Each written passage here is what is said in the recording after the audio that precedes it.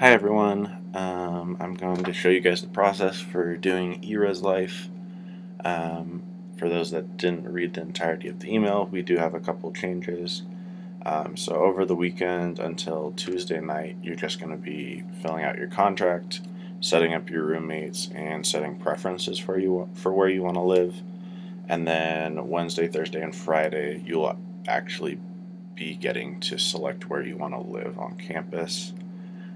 There's also an off-campus form that I'll show you guys real quick, but it's super easy to fill out, and that'll be done by students that are living in the apartments or are living off campus. So yeah, we'll get started. So first thing you're going to do, you're just going to want to log into your Okta account. When you get there, you'll probably get a notification that says you have a new tile. eRezLife is right down here. You're going to click it. We have had one glitch for some students, so it might pop up saying it didn't log in. You're going to want to just click in to change your password, and then you can reset it just to whatever your normal login is for Okta. That's what we had to do with Dana, who's graciously letting me use her account. So next year when you guys come back in August, there's going to be more things going on here, but this is just all the stuff that is needed in order for you to do your housing application. So kind of the first step will be looking at your recommended actions. So kind of all it shows right now is apply for housing. There's 3 different ways to get to it. You can click any of them. So click manage housing applications. If you are a returning student that wants to live on campus, you're going to fill this guy out up top. If you're living off campus or you're going to be living in the apartments, you're going to click the bottom one that says off-campus application.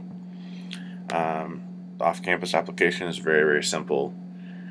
We're going to ask you to select what sums up where you're going to be living and how you're requesting to live off campus.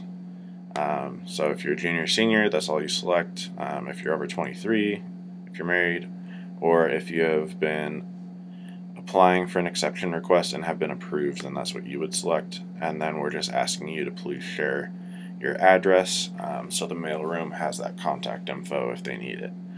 After that, you would just click continue, and then you just read the rest of the contract, and that's kind of all you would do for off-campus housing in the meantime. And then this is what the process will look like if you're doing your housing application and you want to live in a residence hall. You're going to click apply now. First thing it's going to show you is a box of residence building preferences. So you're just going to select what your preference is on where you get to live, and then you can also move them around to sort for what your number 1 preference is. You're going to click continue,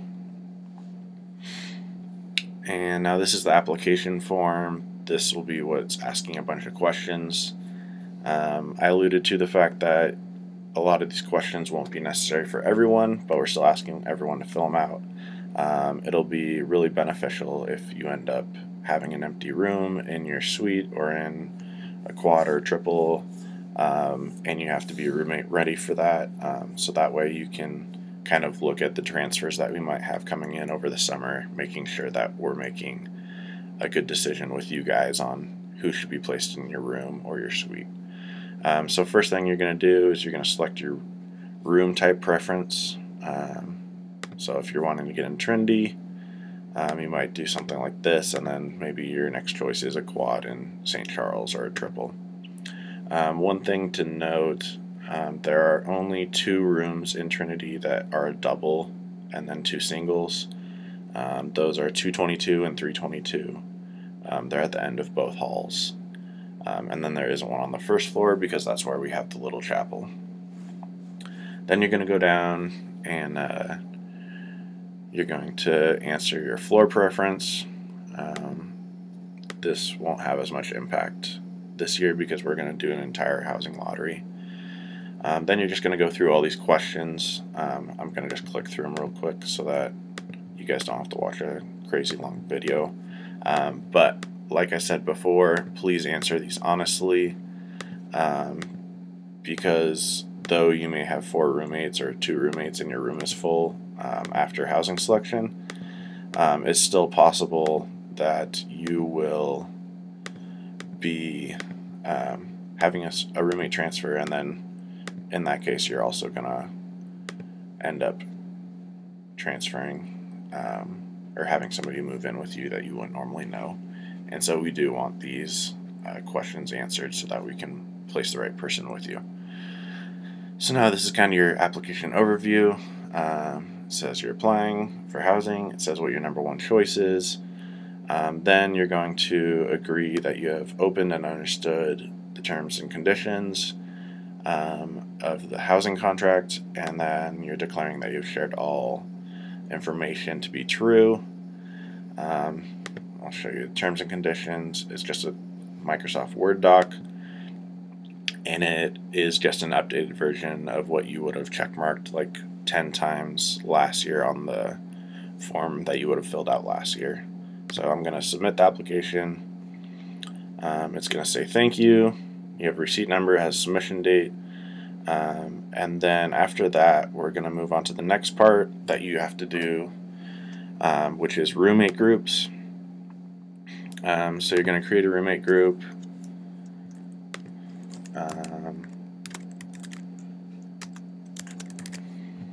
You can make it whatever you want.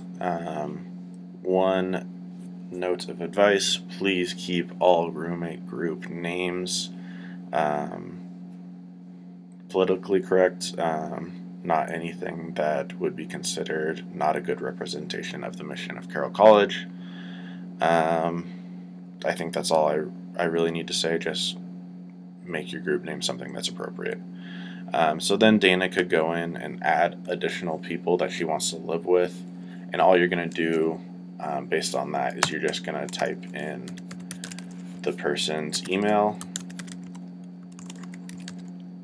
and then if you had other people, you type those in too, and then you just hit save. In this case, it said it could not find Dana Beatty because she is her own person. So for the sake of process, I'll see if I can just enter in my email.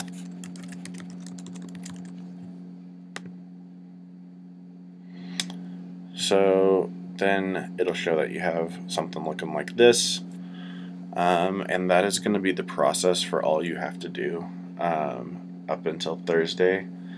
If you are then somebody who is signed in and one of your friends already created the roommate group, you can click to view all groups, and it'll show a list, and it'll show who's listed in there. So then you could click to select that that's what you want to be, or you could choose no group, and now you're no longer a part of that group. Or you could delete it and make a new one. So that's kind of all you're going to be doing until Tuesday. And then once we hit Wednesday morning, we will use the housing lottery, and I'll record an additional video for that as well. If you have any questions, please shoot me an email. I'll do my best to reach out to you as you send emails, but definitely don't expect any emails to be replied to on Sunday, but I'll definitely reply back on some on Monday. Thanks.